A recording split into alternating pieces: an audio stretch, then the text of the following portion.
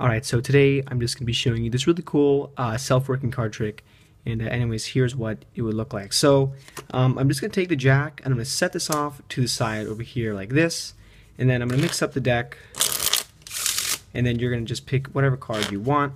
So let's say the deck is mixed up. Now at this point, all I want you to do is just cut the deck wherever you like. So let's say you were to come over and you would cut the deck like this.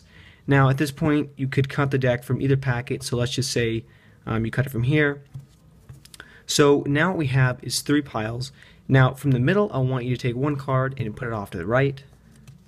So let's say you do that, and then you want to take another card from the middle, put it over to the left. So at this point we're left with the middle pile, and I want you to pick up this card because this is going to be your selection. So remember at the beginning I said I was going to place this jack off to the side. All I have to do is look at this jack, because one jack is going to look at the card while the other jack tells me which one it is. So let's say this jack is going to look at the card and this jack is going to tell me your card is the King of Hearts. So let's take a look.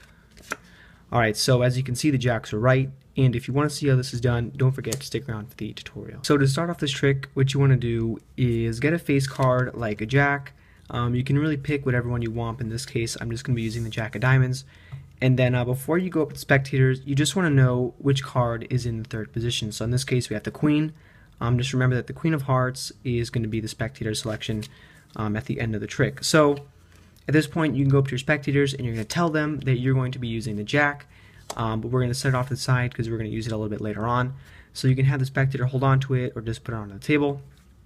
And now from here you can shuffle up the deck, but you just want to make sure that you're going to be leaving that Queen in the third position. So when I did a riffle shuffle, I know the Queen is in the third position in my right hand, so I make sure to leave a nice big block of cards.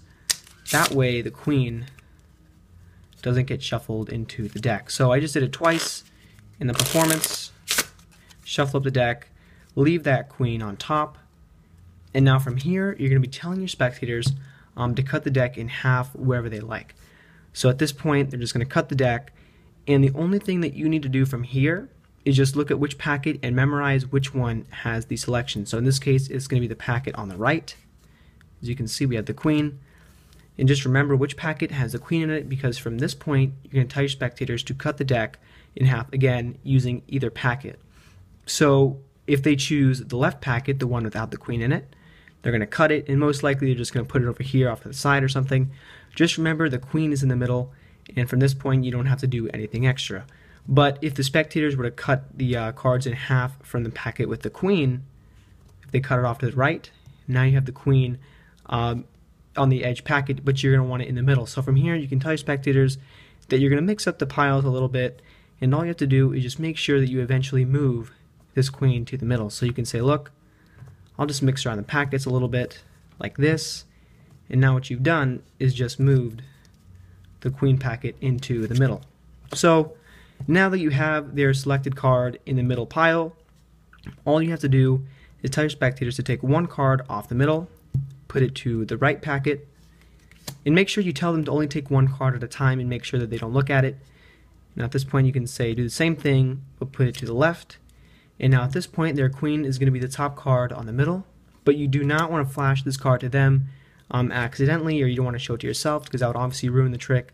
So at this point you say, okay, so your card is going to be right here, and you're going to tell them, so obviously I have no idea what it is, I shuffled up the deck, you cut it, you dealt the cards off, but in fact this jack over here is going to tell me. So you're going to say, look, one face of the jack is going to take a look at a card while the other jack tells me which one it is. So at this point you've just memorized that their card is the Queen of Hearts, and you say, you know, you do whatever you want, you can snap, and you say, look, your card, the jack has told me it is the Queen of Hearts. So it's a really simple trick. It's great because it's self-working. And anyways, I hope you guys liked the video, and as always, thanks for watching.